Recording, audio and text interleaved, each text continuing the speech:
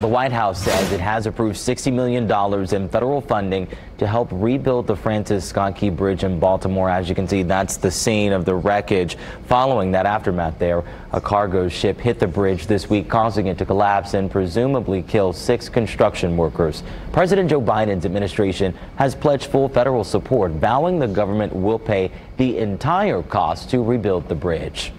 $60 million is helpful, but it's really a down payment.